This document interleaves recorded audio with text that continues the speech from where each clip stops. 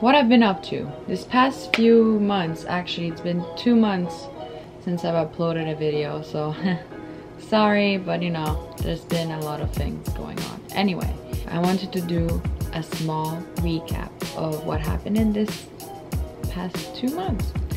So basically, I wrote down a list because, you know, I love lists. So I went to Gyeongju, which was really nice. I really liked it, and like, out of all the places that I've been to here, I feel like Gyeongju is one, like, top. I really like it there, and it was really nice. Then that was in June, and then in mid-June I went to this BTS Fifth Muster live play thing. I went to, actually, it was a fail. What happened is that we get there, we wait until, like, because there was 2 sections. There was a live play and the muster. The muster was like the actual concert that they were actually there, and the live play was, you know, just there's a huge screen and you just sit there and watch, which is still amazing. Anyway, so we ended up, we waited because the cheaper one, the one we got, was of course for the TV thing, the huge screen. Anyway, we wait, we, you know, go up to the lady and like, here's my ticket, here's my ID, blah blah blah, and the lady is like, it doesn't match. And I'm like, what do you mean? Like, and then he was like, oh, you know, like the name, your ID on your ID card and the name on the ticket has to match. Plenty of things to do if you didn't like manage to get in. There was like people giving out like the photo cards. People were like, there were like dance groups dancing around. That was like really cool.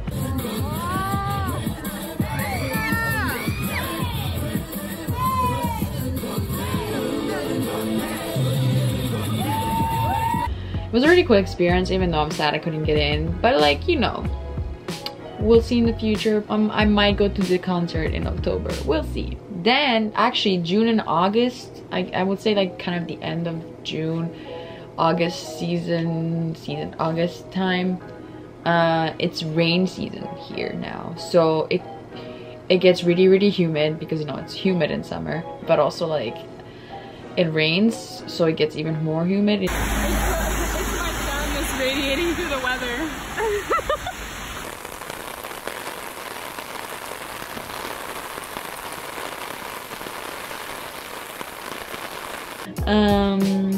Then I went to karaoke night with the school.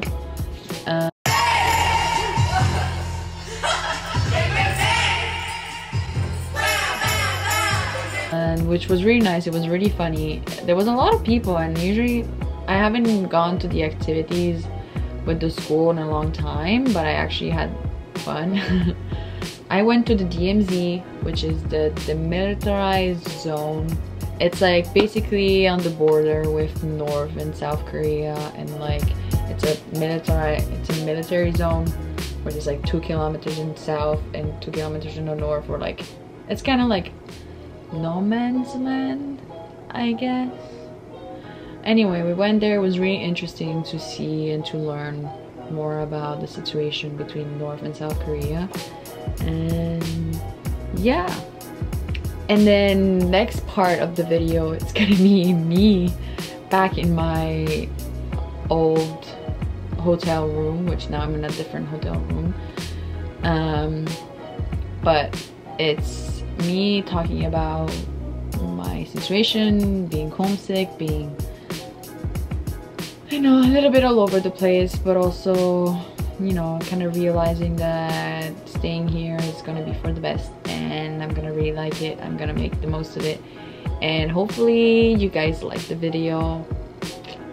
You know, hopefully you guys like it and understand, you know, that's the most important thing, that you guys understand what I'm trying to say, because sometimes I can be a little bit confusing because I have so many things that I want to say, but like, you know, it's just my Aquarius self and my dyslexic self coming out and being like, you know, also my hair is greasy, I'm sorry. I'm a mess right now. I had just like the Ed Sheeran song in my head. Recommend me something that I should do, like video ideas. Since I'm gonna be like here and, you know, I'm I'm not gonna be busy with school, what should I do? Is there anything that like you guys are interested in Korea or about me? Mostly Korea because, you know, I'm a human being. Yes, I'm interesting, I guess, but you know, Korea is more interesting. So if, yeah, you can just leave a comment, leave a like, maybe share with your friends. But yeah.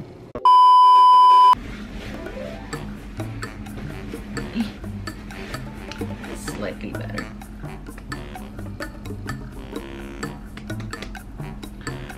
What did I want to talk about? My ears.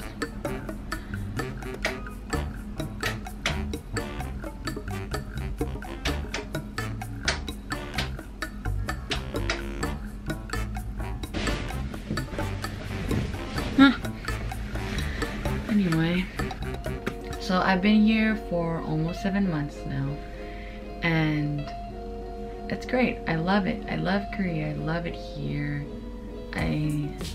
You know, still going, I'm taking my course still, and I love it here. It's so nice.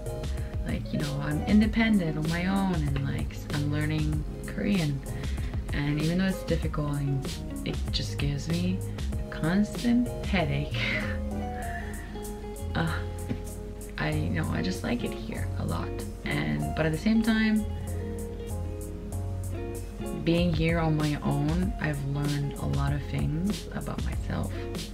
And you know, last time I had this breakdown, it was just the beginning. Wow. I've been here for like a long time and on my own. I used to be in a host family, now I moved to a hotel room. Not because nothing was wrong with my host family, I still love them to death. They're amazing people. It's just I needed my time alone. I wanted to be on my own, even though I'm not technically on my own. You know, I have a roommate with me, my friend. I love her, she's so nice, and like the fact that we clicked and became like really close friends in a short amount of time scares me. And like, you know, it's kind of like, it makes me like suspicious. A while back I was like, I'm good, I'm gonna go home, because I have some unfinished business back home that I have to do, and I feel like I've learned a lot being here, and I was like, yeah, I'm gonna go home, finish my stuff that I have to finish, start university. Meh. Anyway, I keep touching my hair because I don't know what to talk about. I know what to talk about, I just don't know how to. Go home in August, figure my stuff out, and start, you know, in this chapter of university or whatever. And I was really like motivated, and I was like, this is the right thing. I was talking to my friends, and I was like, do you think I should go home? Should I not go home? Blah blah blah. And like most of my friends and people that I talked to were like, I feel, you know, if you want to go home, go home. Part of me still wants to go home, but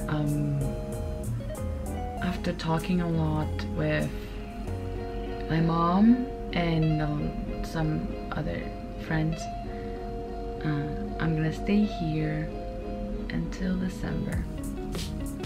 And the thought of staying here until December scares me to death. I want to like another thing that is like is finding what to do here for the next 4 months.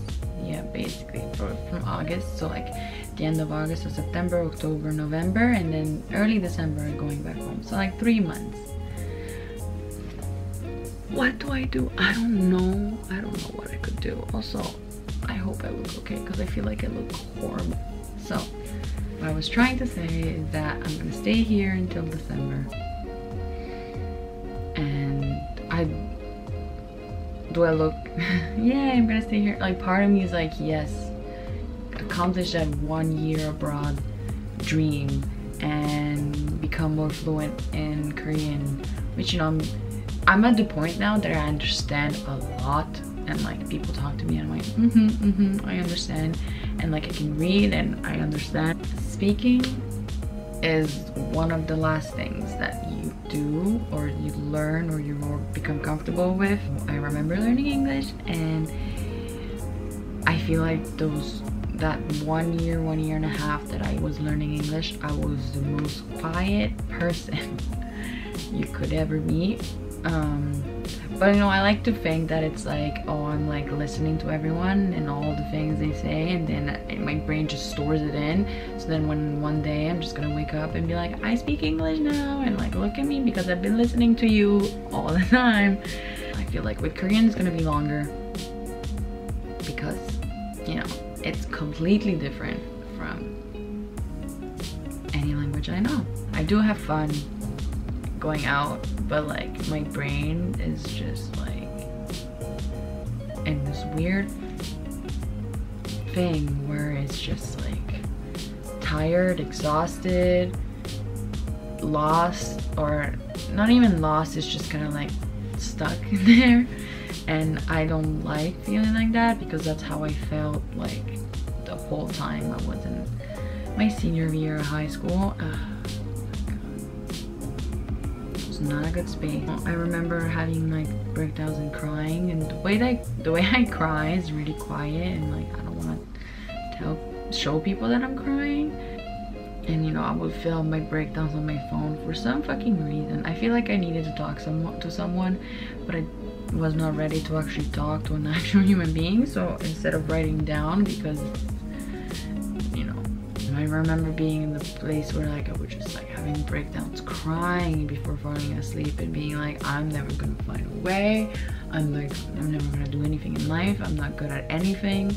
I feel like while I was having all these breakdowns, I realized a lot of things, more things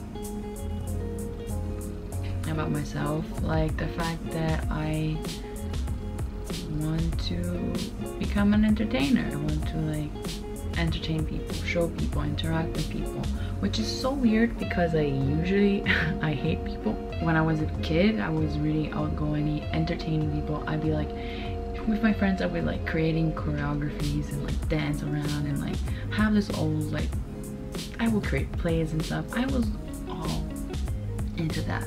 My teenage years arrived and I was just people scared. Going outside, being myself, I was too scared. I was too anxious. And even now, a lot of times I find myself going back to like, I'm scared, I don't want to do anything. But like I've slowly started to become more of myself, like, which is the version of me when I was younger, because younger me was happy and more like, I don't care what people say about me. I was thinking of maybe taking some dance classes, but you know, my anxiety is going through the roof, so I'm like if you actually do see me doing dance classes, just know that took me a lot of mental energy. My family, well, not my family, my mom and my little sister and my stepdad are coming to see me in October. I've not been in a good mindset, so I'm sorry. And I'm gonna try to post more. I'm gonna maybe try to do like some vlogs of like what I do like after my course ends, and also like stuff like that. So we'll see. And you know, that's pretty much it. Bye.